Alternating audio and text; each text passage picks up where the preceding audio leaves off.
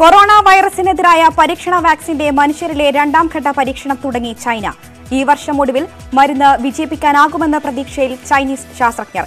വൈറസിനെതിരെ vaccine ലക്ഷ്യമിട്ട് 10-ലധികം പരീക്ഷണങ്ങൾ ലോകത്ത് രണ്ടാം ഘട്ടത്തിലേക്ക്. ഫ്രാൻസിൽ കോവിഡ് മാനദണ്ഡങ്ങൾ ലംഘിച്ച് ആയിരക്കണക്കിന് പേർ നിരത്തിലിറങ്ങി.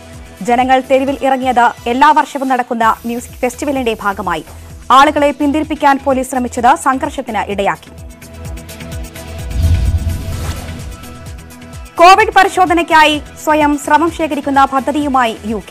ചെറുകുപ്പിയിലേക്ക് തുപ്പി അത് പരിശോധനയ്ക്ക് എത്തിക്കുന്നതിന് കൂടുതൽ പ്രചാരം നൽകിയേക്കും. നീക്കം ആശുപത്രികളിലെ സ്രവം ശേഖരിക്കൽ ജനങ്ങൾക്ക് ബുദ്ധിമുട്ടുണ്ടാക്കുന്ന സാഹചര്യത്തിൽ. ഗൂഗിളിന്റെയും ആപ്പിളിന്റെയും സാങ്കേതിക വിദ്യ ഉപയോഗിച്ച് കോവിഡ് രോഗികളെ നിരീക്ഷിക്കാൻ മൊബൈൽ ആപ്പുമായി അയർലൻഡ് ആരോഗ്യവകുപ്പ്. ആപ്പ് ഉപയോഗിക്കാൻ അനുമതിക്കായി ആരോഗ്യവകുപ്പ് സർക്കാരിനെ സമീപിച്ചു. ആപ്പിന്റെ കൃത്യതയെക്കുറിച്ച് ഉറപ്പു പറയാനാകില്ലെന്ന് സാങ്കേതിക വിദഗ്ധർ. ജർമ്മനിയിൽ കോവിഡ് നിരീക്ഷണത്തിലുള്ളവർ പോലീസുമായി ഏറ്റുമുട്ടി. ഗോട്ടിംഗൻ നഗരത്തിൽ പോലീസുമായി ഏറ്റുമുട്ടിയത് ക്വാറന്റൈൻ കേന്ദ്രത്തിൽ നിന്ന് പുറത്തിറങ്ങാൻ ശ്രമിച്ച 200ഓളം പേർ. കുപ്പികളും ഇരുമ്പ് ദണ്ടുകളും ഉപയോഗിച്ചായിരുന്നു ആക്രമണമെന്ന് പോലീസ്.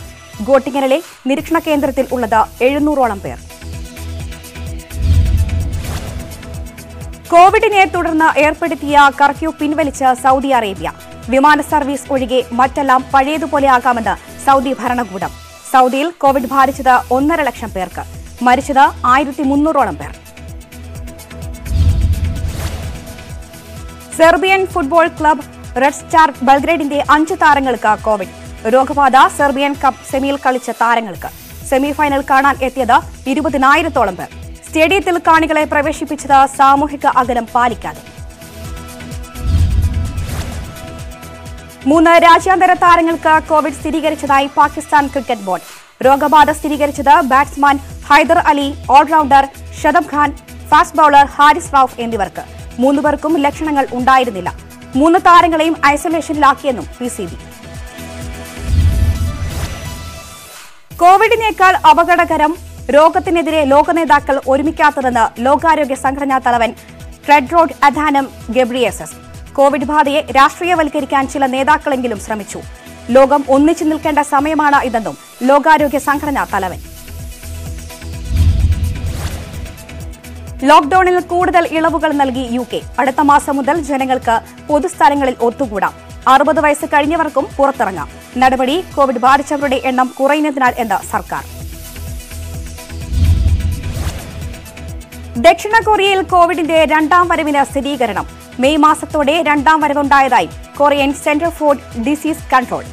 സോളിലെ നൈറ്റ് ക്ലബിൽ നിന്ന് പടർന്ന കേസുകളടക്കം രണ്ടാം വരവിന്റെ ഭാഗം കടുത്ത നിയന്ത്രണങ്ങൾ ഏർപ്പെടുത്തേണ്ടി വരുമെന്ന് സോൾ മേയർ. തനിക്കെതിരെ ഉയർന്ന ലൈംഗിക ആരോപണം നിഷേധിച്ച പോപ്പ് താരം ജസ്റ്റിൻ ബീബർ. ആരോപണങ്ങൾ വ്യാജമെന്ന് തെളിയിക്കുന്ന സ്ക്രീൻഷോട്ടുകളും ഇമെയിലുകളും ബീബർ പുറത്തുവിട്ടു. ആരോപണങ്ങളെ നിയമപരമായി നേരിടുമെന്നും ബീബർ. ആരോപണമുയർന്നത് അജ്ഞാത ട്വിറ്റർ ഹാൻഡിലിൽ നിന്ന്. പ്രസിഡന്റ് സ്ഥാനത്തേക്ക് 5ാം ഊഴം തേടിയേക്കുമെന്ന സൂചന നൽകി റഷ്യൻ പ്രസിഡന്റ് വ്ളാഡിമിർ പുടിൻ. ഇക്കാര്യത്തിൽ തീരുമാനം എടുത്തിട്ടില്ല. 2024 മത്സരിക്കാനുള്ള സാധ്യത തള്ളിക്കളയുന്നില്ലെന്നും പുടിൻ. പുടിന്റെ പ്രതികരണം ഭരണഘടനാ ഭേദഗതികളിൽ ഉള്ള ഹിതപരിശോധന നടക്കാനിരിക്കെ. ചാരവൃത്തിയുമായി ബന്ധപ്പെട്ട് 2 കനേഡിയൻ പൌരന്മാരെ അറസ്റ്റ് ചെയ്തതിനെപ്പറ്റി നിരുത്തരവാദപരമായ പ്രസ്താവനകൾ അവസാനിപ്പിക്കണമെന്ന് കനേഡിയൻ പ്രധാനമന്ത്രി Justin ട്രൂഡോയോട് China. Chinese tech എക്സിക്യൂട്ടീവിന്റെ അറസ്റ്റുമായി Canadian പൌരന്മാരുടെ അറസ്റ്റിന് ബന്ധമില്ല. നിയമവ്യവസ്ഥയെ ബഹുമാനിക്കാൻ ട്രൂഡോ തയ്യാറാകണമെന്നും ചൈനീസ് വിദേശകാര്യ വക്താവ്.